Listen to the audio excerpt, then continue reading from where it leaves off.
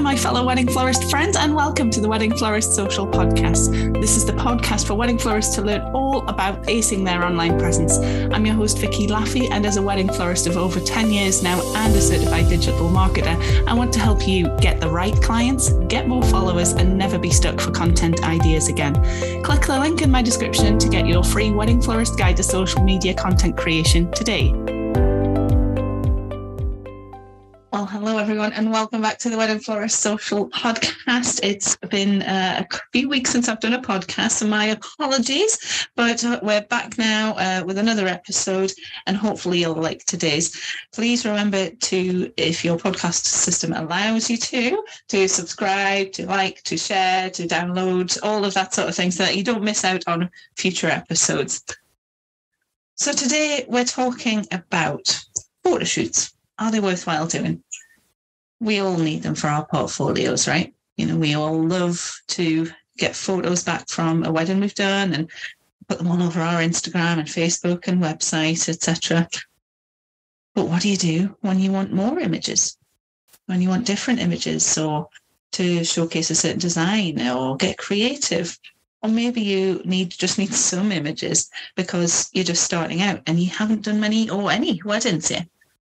Well, you know, the logical answer would be to do a photo shoot, and that's what we're going to talk about today. So what kinds are there? What do you do if you've been asked to be part of one? Can you arrange one of your own even? Should you be charging for them? All this sort of thing. So generally there are a couple of different kinds of photo shoots that are kind of common in the wedding industry. First of all, you'll find the collaborative kind. So this is when a group of wedding suppliers all get together for a portfolio building purpose, basically. And they all give their time and effort and product to the shoot for free, you know, with the aim of getting everyone getting some images for their own portfolio. So generally this is done for free by everyone. No one is getting paid or paying anyone to be part of it, because it's not a commercial photo shoot. It's not a shoot that's done for commercial gain, and that the organizer is directly not one that the organizer is directly making money out of, such as, you know, an advertising campaign, for example. This is purely to build people's portfolios and, you know, get some images on there, so you're not directly using that image to make money from. So you might get a florist, a stationer, cake maker, event stylist, photographer, bridal dress company, whoever else is involved, all coming together to get something out of it, essentially. Then you get the paid photo shoots, where all of the contributors are getting paid for their time and product.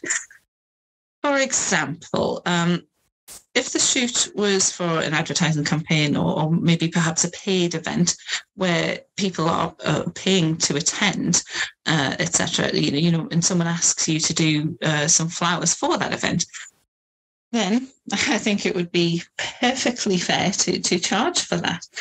If you get inquiries for such things, then ask their budget, you know. Whereas with the collaborative one, I would absolutely do that for free, because you're getting photos in exchange for that. You know, you're getting photos for your portfolio, which would normally cost quite a lot of money, by the way, if you would, pay a photographer to do this. As well as making all of these, you know, valuable connections with other suppliers or vendors, if you're in the US, and getting a ton of social media content as well. That's the key there, is making connections with all of these other suppliers and or vendors. You know, when you are getting paid for an event, such as an ad campaign, as I mentioned before, you wouldn't really get use of those images afterwards, you know? So you wouldn't get that payment, if you will, in images. And so that's why you charge for your product. You know, it's a transaction just like any other business transaction, you know, whether you were selling a bridal bouquet or, doing a massive hanging display at a wedding, you know, whatever that might be.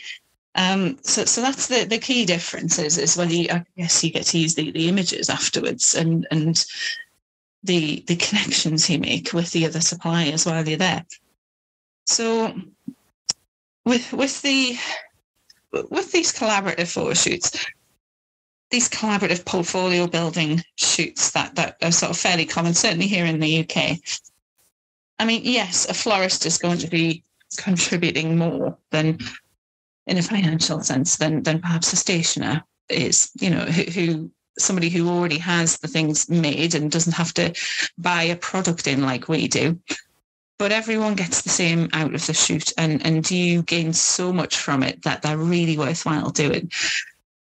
Yes, we put a lot of effort into these things. We have to design the things, to make the things, and buy the things, and it's so much effort mentally as well as physically. Because you put your creativity into these things, and you sort of design the things, and it's easy to sort of think, oh well, yeah, it's easy for the stationer to say, because they don't they've already got the things made and they don't have to make anything or produce anything.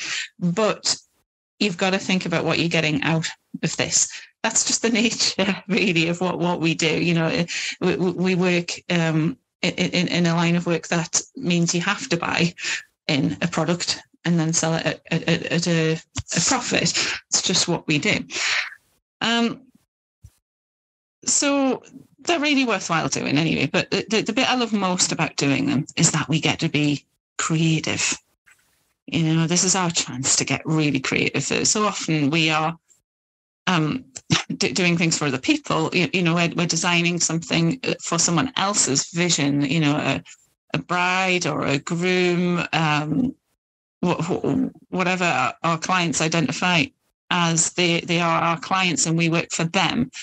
They have a vision. They've looked online like Pinterest, etc.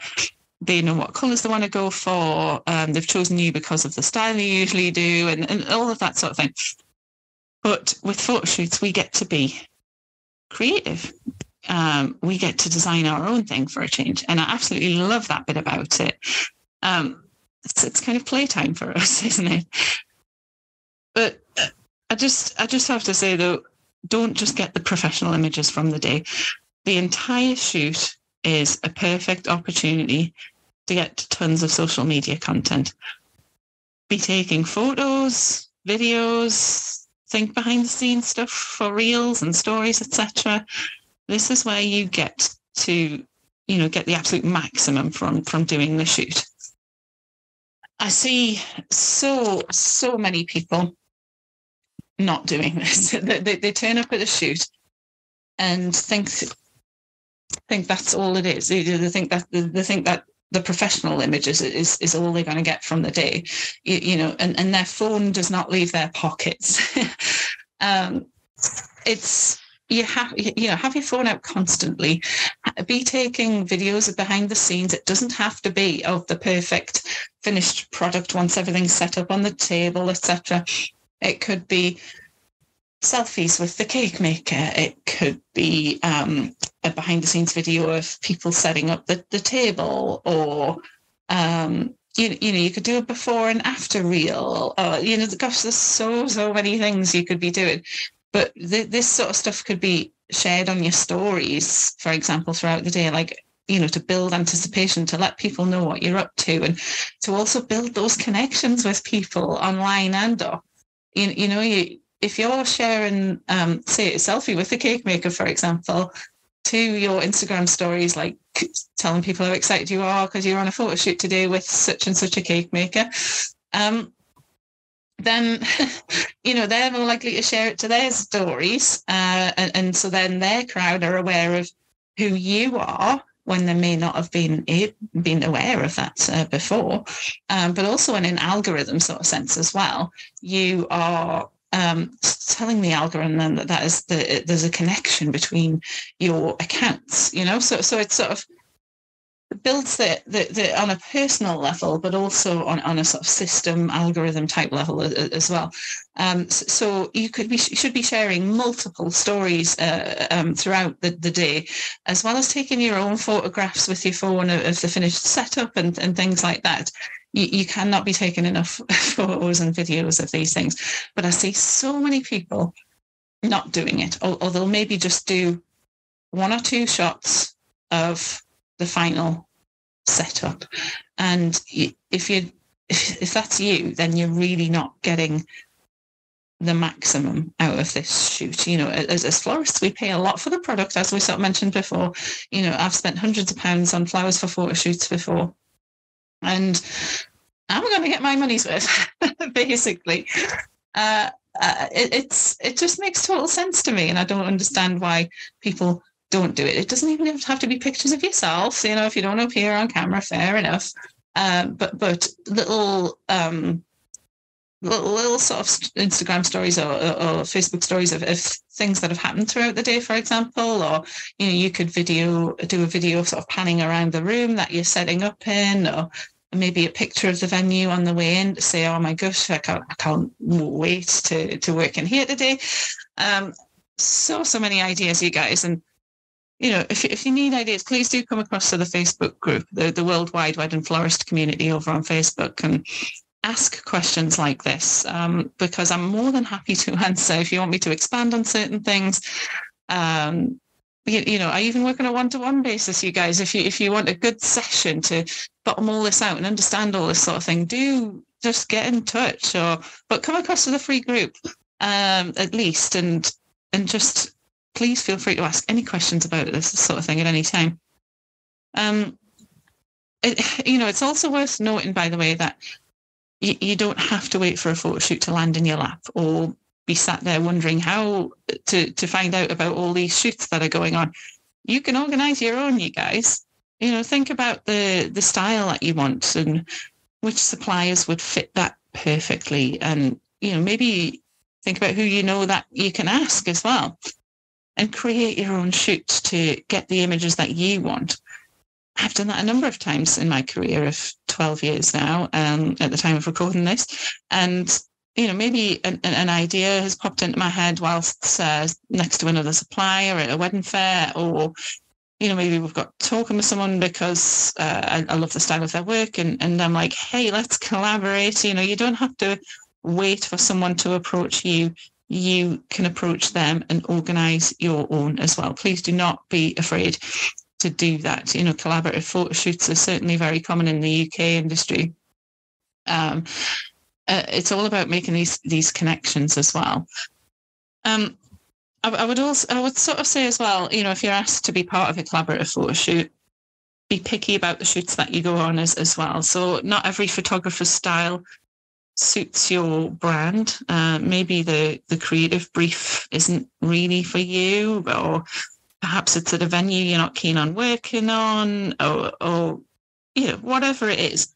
It's okay to say no to these things. They're expensive and they take a lot of effort. So, only take part in collaborations that benefit you, basically. I have made that mistake before where I have been either very underwhelmed with the images that came back, or I have, just not really gotten many back at all, or the images just haven't been suitable for me or my brand. And it's okay, a lesson learned the hard way, I suppose, which is why I do these podcasts, so that you don't have to learn the hard way.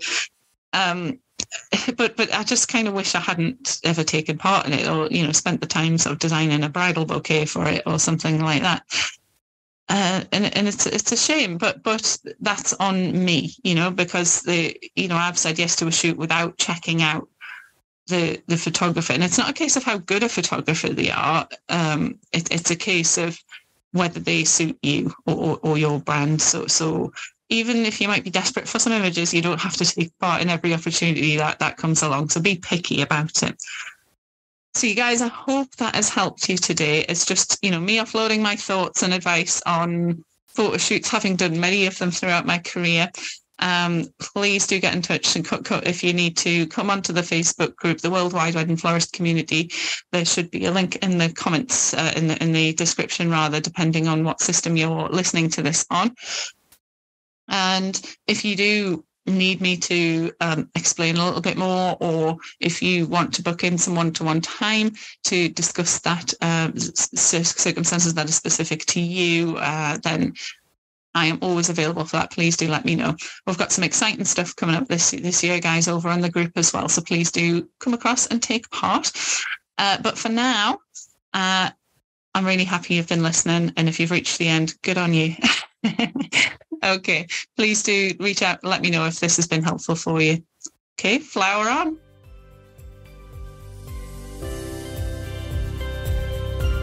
Well, thanks so much for listening all the way to the end of Wedding Florist Social. Remember to hit subscribe so that you don't miss out on any future episodes. And if you want access to some free community and support, then head across to Facebook and look me up on the Worldwide Wedding Florist Community Group. I look forward to seeing you there.